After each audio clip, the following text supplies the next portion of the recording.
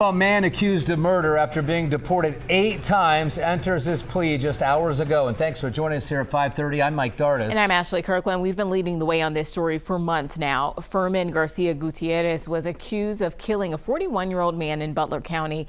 WLWT News 5's Nicole Aponte is live in Hamilton tonight. Nicole, what happened in court?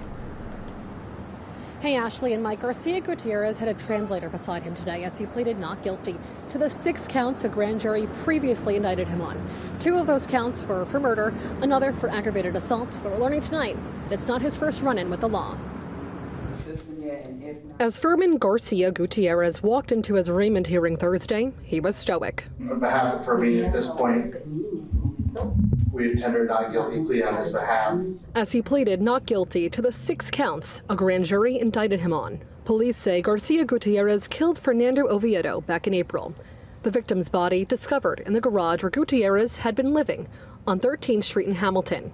Last time he was in court, the officer who interrogated him revealed what exactly happened that day. He hit him with a stick, shovel type thing over the head and began to beat him up. Hands, fists, kicks, tied him up. Gutierrez admitted to officers that he killed Oviedo after confronting him over the claim that Oviedo raped his girlfriend. The state of Ohio still trying to track down Oviedo's closest relative. The state has made efforts to find a next of kin for the deceased.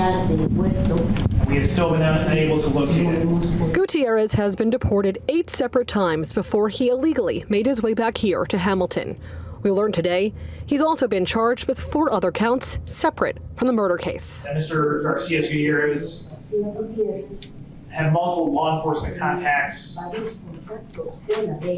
in a short period of time that I believe shows a risk to the community.